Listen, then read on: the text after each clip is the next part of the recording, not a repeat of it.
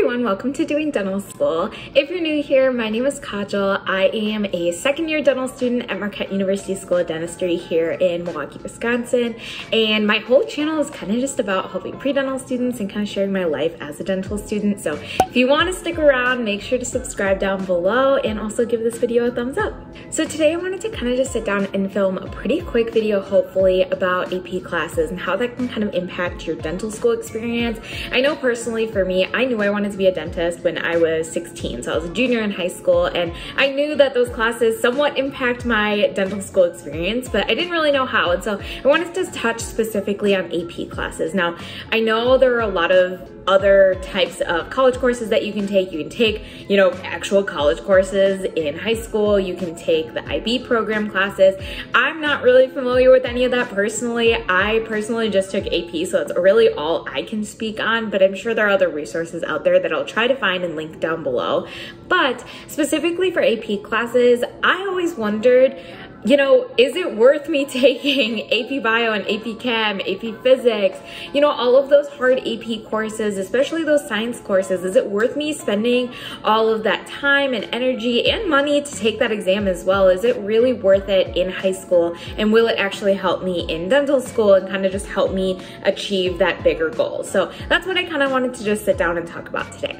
So cutting right to the chase, the main thing you probably should know is that dental schools do not accept AP credit for prerequisite courses. So what do I mean by prerequisite courses? Those are all courses that you must take in order to get into dental school. So these usually include biology, chemistry, organic chemistry, physics, usually English, and then sometimes they can include biochemistry or anatomy and physiology, psychology. It kind of just depends school to school. So each of those prerequisite courses must be taken at the college level in order to apply to dental school. So essentially what this means is, say if you take AP chemistry in high school and you take that exam and you get a 4 on the AP exam, even though your college might accept that 4 as college credit, you need to take chemistry again at the college level in order for dental schools to recognize that course and also in order to kind of evaluate you equally. That's kind of the whole point of this, is that they have you take those prerequisite courses because they know the caliber of those courses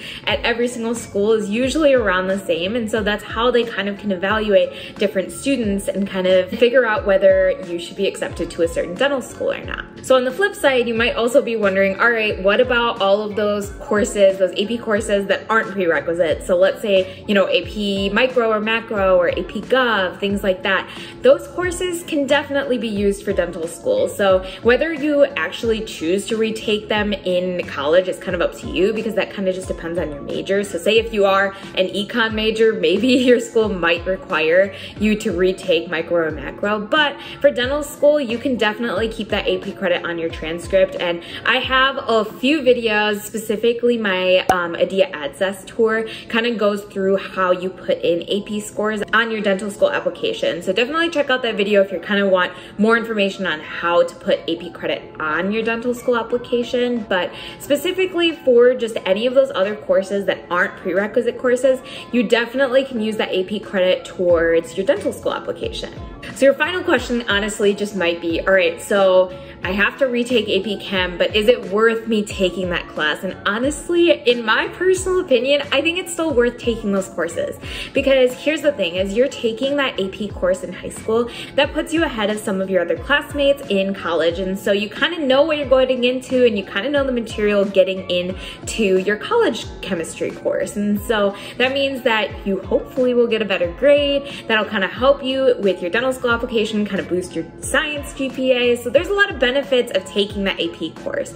If your school kind of allows it, maybe I'd recommend taking that AP course of one of those prerequisite courses, but maybe you don't take the AP exam. I know personally at my high school, you can take as many AP classes as you want, and then you personally just pay for which exams you want to take. So personally, when I took AP chemistry in high school, I took the course and I got, all of the information from the course, but I didn't actually take the AP exam because I knew that I was gonna have to take that course again in college. So I got all of the material, but that kind of helped me in college because I kind of knew the material, which kind of helped me and put me a little bit ahead of some of my other classmates who maybe weren't as familiar with the material. Of course, there is the flip side of all of this is, you know, if you know you have to take a prerequisite course again in college, maybe you don't want to take it in high school and you kind of just want to focus on something else, that's definitely an acceptable option as well. But I kind of would encourage you guys to take as many AP courses as you can possibly handle personally and kind of just take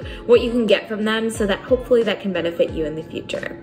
I know this was a really quick video, but hopefully this kind of answered some of your questions. These were a lot of the questions that I personally had when I was in high school, so hopefully this helped you a little bit. And if you did enjoy this video and found it helpful, make sure to give it a thumbs up and subscribe down below for any other pre-dental related and also dental school related content. It's a fun time around here. So I hope you enjoyed this video and I will see you next time. Bye.